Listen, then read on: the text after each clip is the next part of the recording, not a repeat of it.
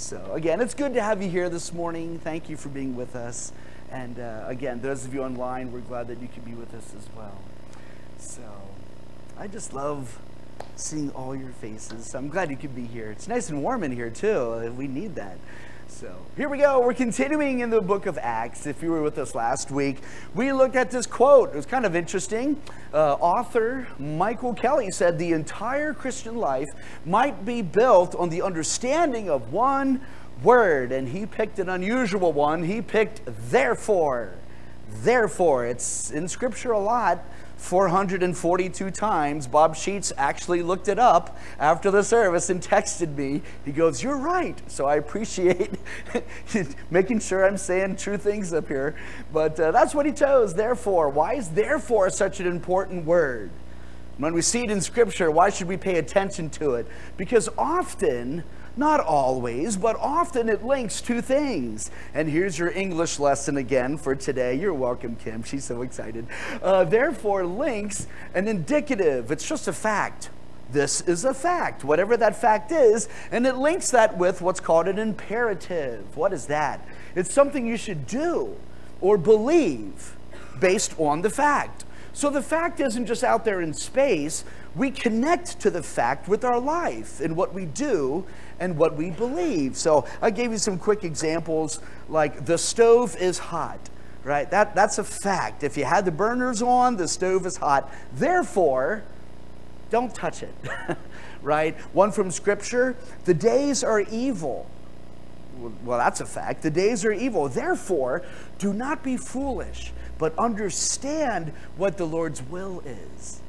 That's what we should do based on the fact. And last week in Acts chapter 13, I suggested that the therefore in Acts 13 might just be the most important therefore in all of Scripture. Why? Because of the fact that comes before it, and because what it calls us to do and believe based on that fact. This is what it was. Paul in Pisidian Antioch is preaching, and his main message is this. The fact is this: God sent Jesus. He's the Messiah who died and rose again. That's the main message of Paul's sermon in the synagogues there in Pisidian Antioch. Therefore, he says in verse 38, therefore, what should we do about that? Why should we care about that? How does that fact connect with our lives? Paul said, therefore, believe in Jesus. Believe in him. Put your faith in him. Why? So that you can be forgiven. And so that you can be justified. Forgiven. He remembers your sins no more. He doesn't hold them over your head. He doesn't use them against you. He doesn't see you through the filter of your sin. You're forgiven. And then justified, that legal term which says you are not guilty. You are not guilty. The judge has declared you innocent. So my question for all of us last week was then, have you been forgiven? Have you been justified through your belief in Jesus Christ? That's the whole point of the therefore. God sent his son, Jesus. He's the Messiah. He died and he rose again. Well, that's a nice bit of history. That's a nice fact. So what? Therefore, believe in the Lord Jesus Christ, and you will be forgiven, and you will have the freedom of being declared not guilty in the eyes of God. Isn't that an amazing message that Paul had? It's for the people 2,000 years ago, and it's for us today. So that's where we were last week. So to get us started this week, I have a question for you. We're going to vote on it a little bit later. All right? You can only vote once. This isn't Florida. So here's the question. Does the gospel unite or divide? Does the gospel unite or divide? Remember, the gospel is simply the good news of Christ. That God sent the Lord Jesus, that he lived a sinless life, that he died on the cross for our sins, that he rose again 3 days later, so that whoever believes in Christ will have eternal life. It's the good news for all people. That's what the gospel is. So this good news that we proclaim and that we believe and that we read about, does it unite people or does it divide people? Jesus talks a lot about this. Paul talks a lot about this. So that's what we're going to look at this morning. So think about this as we go through our morning, and then we'll vote. See what you think. Does the gospel unite or divide? That's what we want to think about this morning. So let's pray together. So Heavenly Father, thank you for this chance to look at your word. Would you speak to us through the Holy Spirit and through the word of God? We love you, Lord, and we thank you for this time. And it's in Jesus' name I pray. Amen. All right. We are continuing Paul's first missionary journey. I know it's kind of hard to read some of that, so I made it bigger. There we go. That might help a little bit. Paul's first missionary journey took about 2 years, 1,200 miles, right? A dozen churches or so were planted. Last week, Paul and Barnabas and John Mark at the beginning were right up here in Perga. This is what we know about what happened in Perga. John Mark left and went back to Jerusalem. That's all we know. That's all it says. Most of chapter 13 happens right up here in a city called Pisidian Antioch. Right up here, this is where the therefore was part of Paul's message. It was in the synagogue in Pisidian Antioch, not the Antioch that they left from. That's way down here. They're up here now. And what's interesting is, up here, they spent about a week or so. The first Sabbath, right? They're preaching in the synagogue. Some people put their faith in Christ. It seemed to go rather well. The next week, it says almost the whole town gathered. They probably weren't in the synagogue. They weren't fit. They were probably outside of the marketplace. And that's when things began to get ugly. That's when the Jewish leaders began to resist and rebel. And they actually threw Paul and Barnabas out. It says they expelled them. That's a nice way of putting. They threw them out. So Paul and Barnabas are on the move because they were kicked out of Antioch. There for a week, and they are now kicked out. So where do they go next? Next, you can see they go down here to the city called Iconium. That's where they go next, the city of Iconium. We're going to take you there before we look at it in God's Word. So thanks to our friends at Drive Through History, here is your, it's quick this time, your 2-minute tour of Iconium. All right, so here we go. Our next stop is the ancient city of Iconium, located about 90 miles southeast of Pisidian Antioch. Iconium was located right in the middle of Asia Minor, on the Roman highway known as the Via Sebaste, so many travelers and traders would have passed through the city. Iconium was also situated on a wide plain at about 3,300 feet, known for its grain fields, orchards, and sheep. Ancient Iconium is known as the modern city of Konya. The ancient city has been largely lost under the modern buildings. But during the Roman period, Iconium had a theater and a great temple to Zeus, indicated by inscriptions and coins featuring the image of Zeus discovered near here. Other statues, reliefs, altars, and inscriptions of various other deities and emperors have also been found in the area, many of which have made their way to this museum in modern-day Konya. According to Acts chapter 14, Paul and Barnabas arrived here in Iconium and went to the synagogue to preach. As a result, a number of Jews and Greeks became followers of Jesus. But similar to Pisidian Antioch, an angry group plotted harm against Paul and Barnabas, so they fled to the surrounding countryside, where they continued to preach the gospel. Despite strong opposition, Paul's courageous preaching was effective, and Christianity began to flourish here in ancient Iconium and in the surrounding area, as is indicated by a major church council that occurred here at around 235 AD. Another indication are these ancient inscriptions and carvings that you can see today at the museum here in modern-day Konya. Here is an anchor, a symbol for early Christianity, and beneath it, you can clearly see Jonah and a great fish depicted. The great fish in whose belly Jonah stayed for 3 days, a covert way that the early church would refer to the death and resurrection of Jesus Christ. All right, Well, the video gave us a real quick overview of Iconium, but let's look and see what happened with Paul and Barnabas. So I invite you to take your Bibles, please. And if you would, turn to the book of Acts, chapter 14. It's only the first 7 verses, 1 through 7. And again, as we read, in the back of your mind, think, does the gospel unite or divide?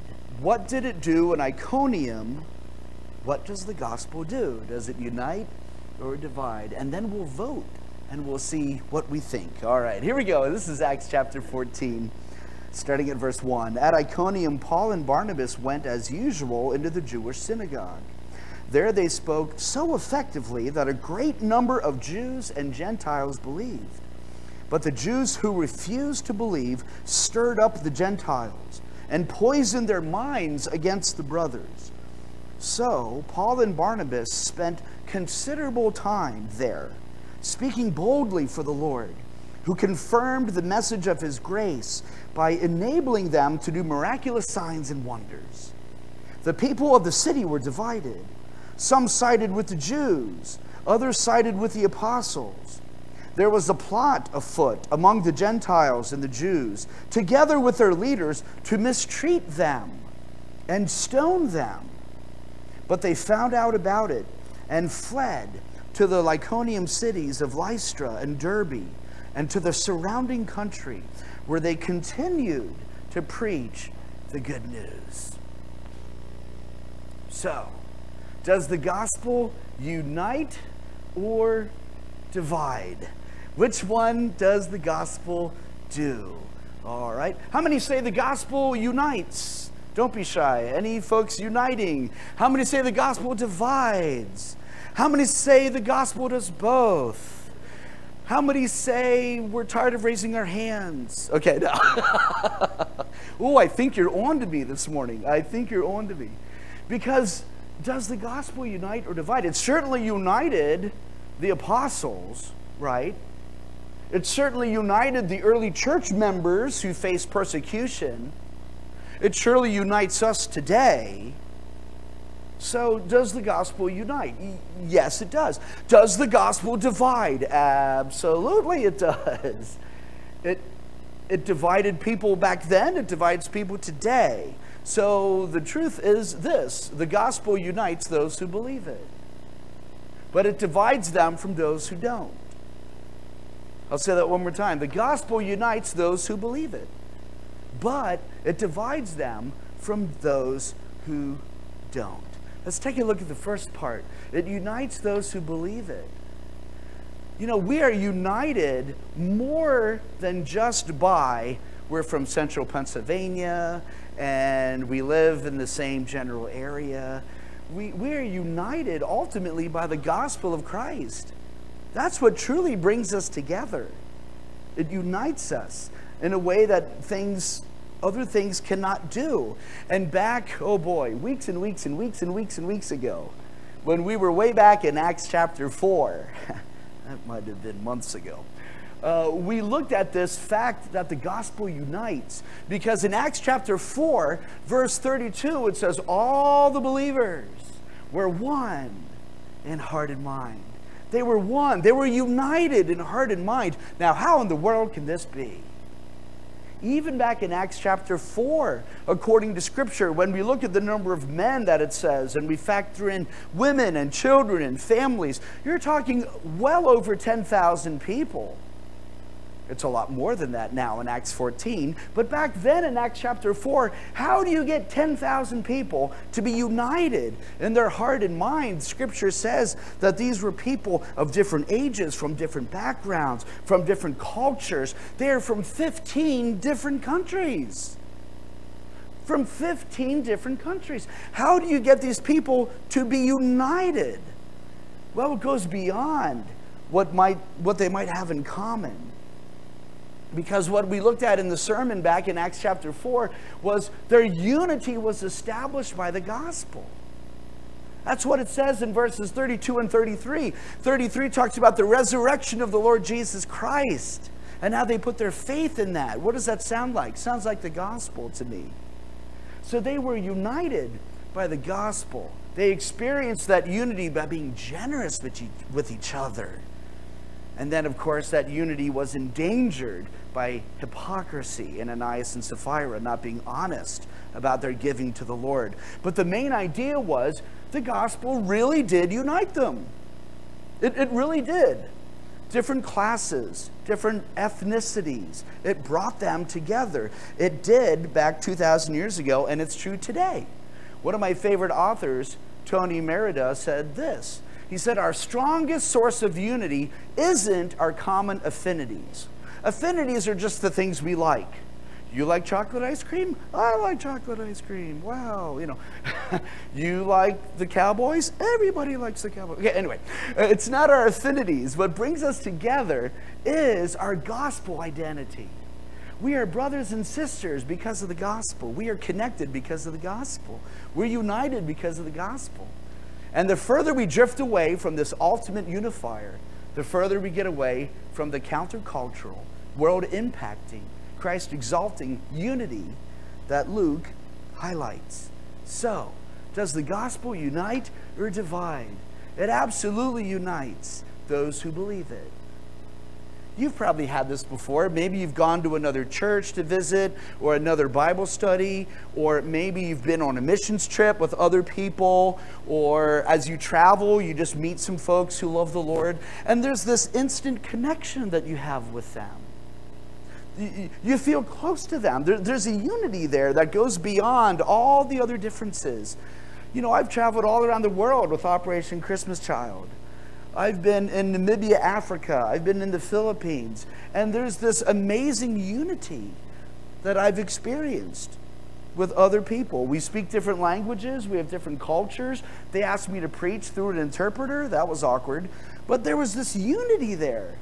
And ultimately, it's because of the gospel. So that's good news. For those of us who believe the gospel, we're united, not just by the things we do, but we're united by the gospel itself. So that is the first half of the equation, or the first side of the coin. However, we see in our scripture the entire town was not united. There was a lot of division there. So the gospel also divides. It divides people who believe in Christ from those who don't. Not that it puts up walls that we have nothing to do with each other, but when it comes to our beliefs, what we put our faith in, what our ultimate loyalty is to, they look very, very different.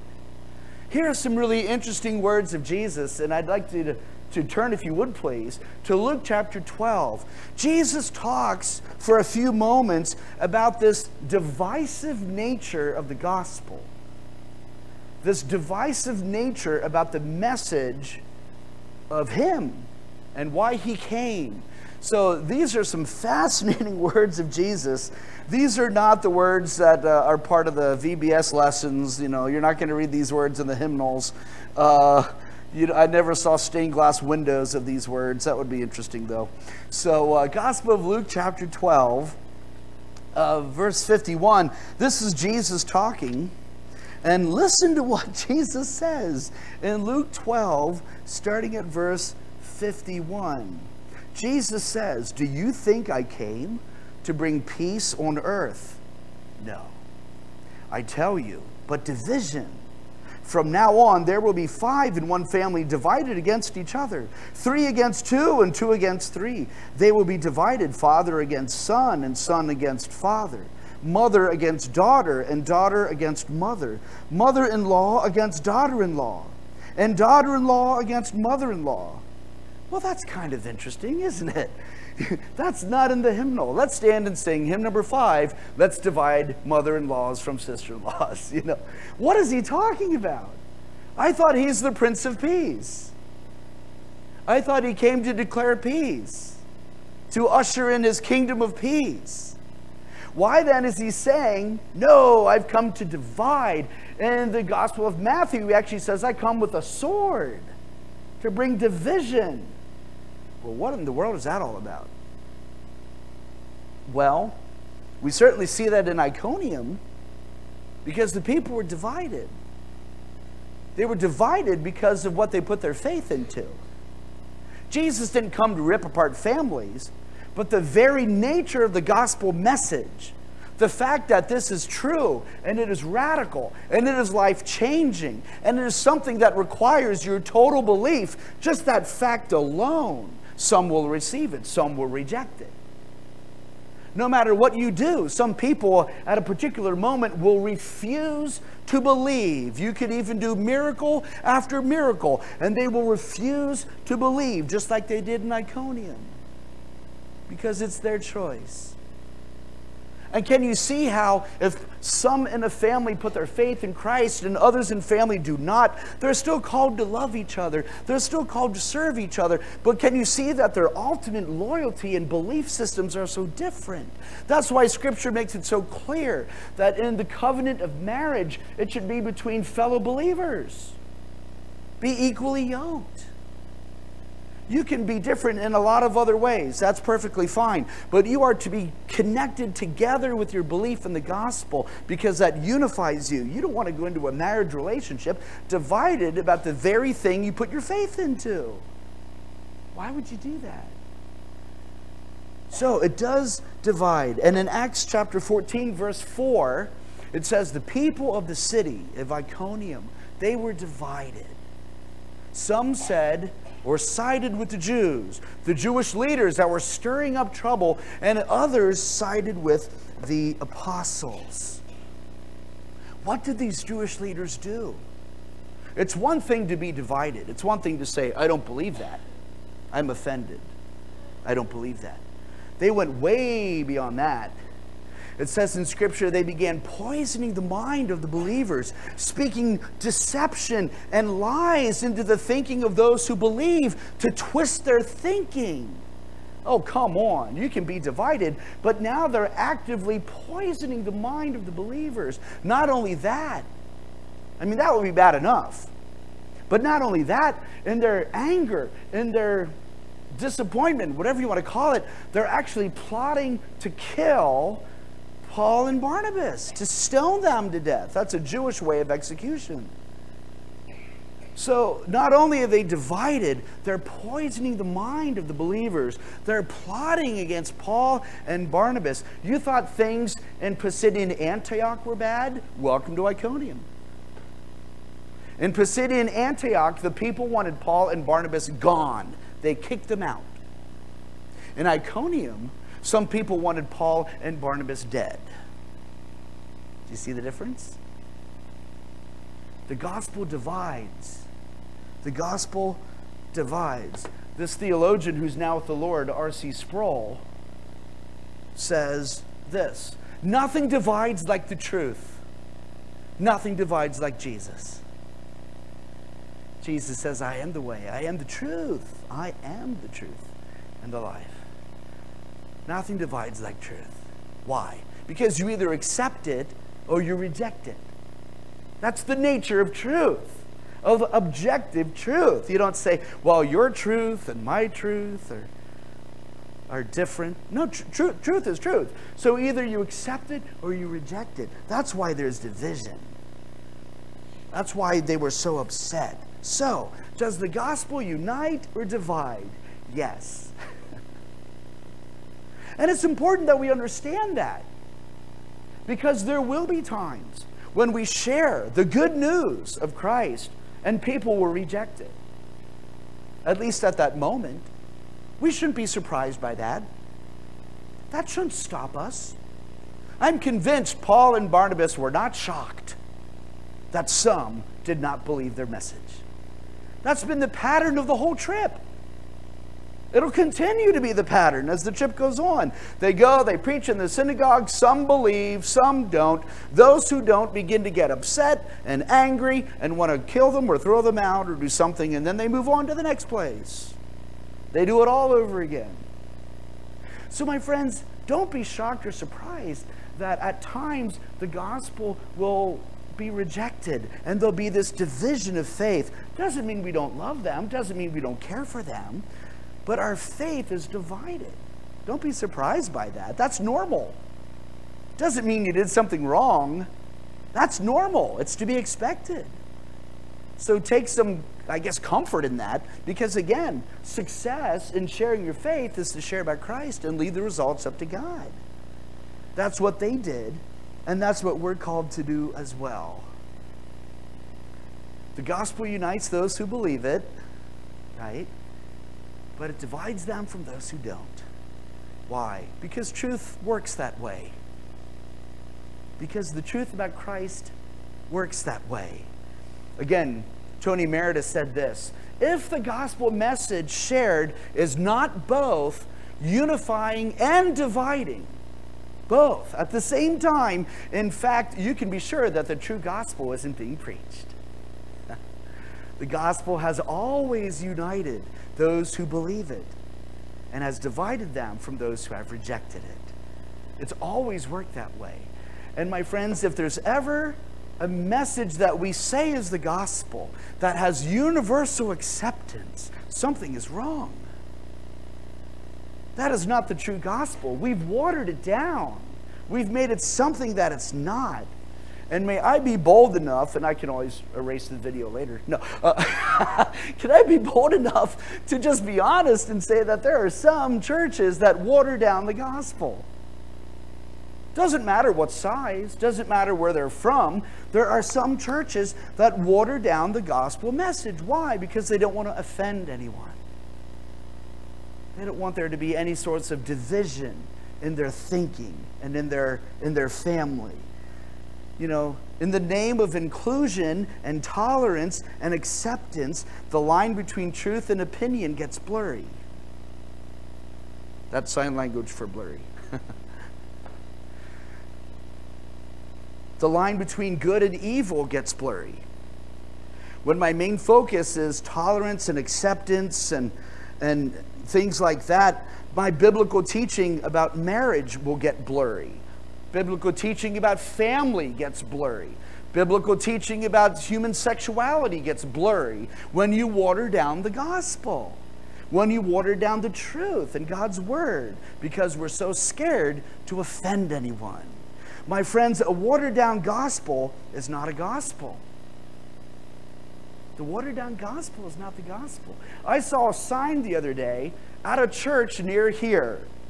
Now, granted, they might mean different things with the sign, okay? So the sign said this: tolerance is a part of grace. Tolerance is a part of grace. It's still there. I drove by it yesterday. Well, yes and no. It depends what you mean by that. Tolerating people, absolutely. We're called to tolerate and get along with and love and serve people regardless of who they are, regardless of what they believe. That's what grace does. So if they're talking about tolerating people made in the image of God, then amen, absolutely, make the sign bigger.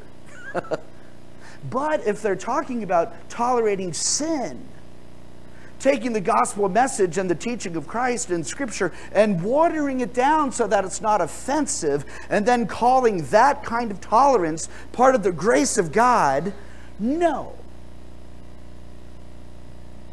Then your pastor will steal a sign. No. That's probably not the appropriate reaction, right? For example, grace never tolerates sin. Grace never makes excuses for sin.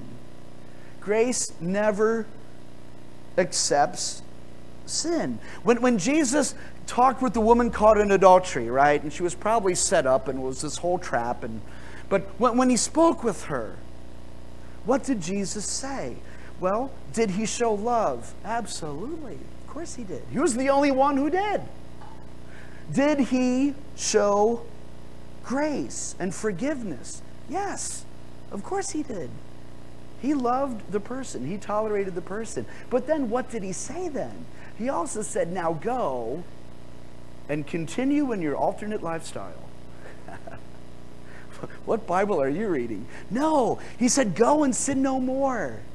Go and sin no more. He loved the person. He died. He died on the cross for her. But he's not going to minimize her sin. He's not going to tolerate her sin, because sin destroys. Sin was destroying her life.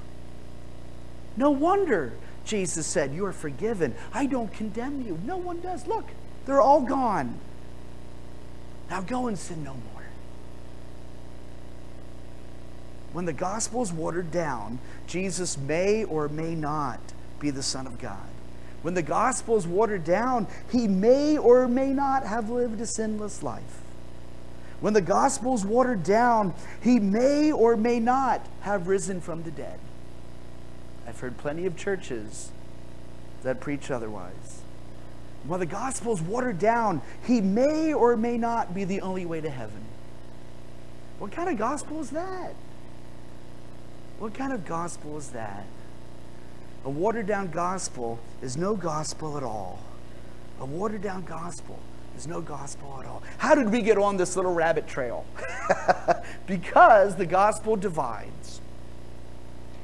If I preach nothing but God is okay with whatever you do, and live your best life now, and be true to yourself, and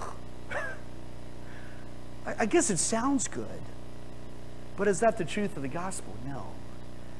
So because I'm so worried about offending people, I'm so worried about division, I've set truth aside. Oh, my friends, we're never called to do that. Paul and Barnabas never set truth aside. I'm sure they knew that as they went from town to town and the message got in front of them, I'm sure they knew that the resistance was going to grow. And you'll see that next week. Last week, they wanted them gone. This week, they wanted them dead. Next week, they take action on it. And they almost were. So, does the gospel unite or divide? It does both. Don't be surprised by that. Give thanks that it unites those of us who believe. And also realize the truth that it divides us from those who don't. We love them, we care for them, we serve them, we want to be like Christ to them. But for those of us who received Christ, those of us who rejected Christ, we are in completely different places in our loyalty and in our understanding. So, how do we respond to those who don't yet believe in Christ? How do we respond to those who are even poisoning the thinking of others, maybe about us? How do we respond? Well, it's simple to understand. It might not be simple to do. But look at the example of Paul and Barnabas. Right? Acts 14, verse 3 talks about others poisoning the minds against them. So Paul and Barnabas spent considerable time there. Really? They know that the lies about them are circling around, and they decided to spend time there, speaking boldly for the Lord, who confirmed the message of his grace. Oh, my friends, the first thing they did was they spent time there. That kind of surprised me when I read that, right? People are poisoning the minds of the believers, so Paul and Barnabas stayed even longer. They stayed even longer. Someone who doesn't believe the gospel, what do? You spend time with them. How are they going to see Christ in you if they never see you? How are they going to hear your testimony if they never hear you? Paul and Barnabas spent time with them, considerable time. I wish I knew how much. I read like a dozen books and it didn't say. Apparently more time than at Pisidian Antioch. Secondly, they spoke boldly. Doesn't mean they were jerks. It just meant they spoke the truth. They spoke boldly. When the minds were being poisoned, they didn't change their message. They still shared the good news that anyone can be saved through faith in Christ, that the Lord Jesus is the Messiah. So we speak boldly. I have friends who don't yet know the Lord. I like to spend time with them. I'm going to speak truthfully. I'm not going to water stuff down. And then finally, they showed grace. They showed grace. Favor beyond what they deserve. Kindness beyond what they deserve. You show grace. That's what they did. They spent time there. They spoke boldly there. And they showed grace there.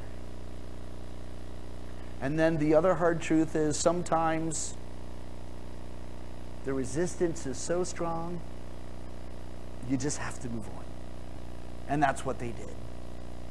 They learned about the plot of their assassination and they left. They didn't give up. We'll see later, they went back. They didn't give up. But at that moment, they moved on. Why? Because other people needed to hear about the gospel. Why? So that it would unite them together, even though it also brings division. So that is the message of the morning. The gospel unites those who believe it. Be thankful about that. That's our identity. But it divides them from those who don't. Don't be surprised by that. Don't be shocked by that. That is a sign that the message that you're proclaiming is the true gospel. Some will receive it, some will reject it, some will refuse to, as they did in Iconium. But the good news is, think of those who never heard about Christ in Iconium, and now they do. And now the church is growing. It's in a region called Galatia. Does that sound familiar? The book of Galatians was written to these people, along with others, where Paul encourages them in the faith. My friend, the gospel is the most amazing fact of truth in all of history. It'll unite some, it'll divide some. But let's be sure that we stay true to it. And like Paul and Barnabas, we continue to not get discouraged, but we continue to share the good news and leave the results up to God. Let's pray together. Heavenly Father, thank you for this reminder of the gospel. Thank you that it unites us. And I pray, Lord, that as we share this news with others, if at that moment, if what we receive in return is rejection or refusal to believe, or even opposition, Lord, would you help us to not be discouraged, to not be surprised, to not give up, but just to realize that that is the nature of what the gospel does. And would you help us to continue to share this life-changing news with other people? We love you, Lord, and thank you for this time. And it's in Jesus' name I pray.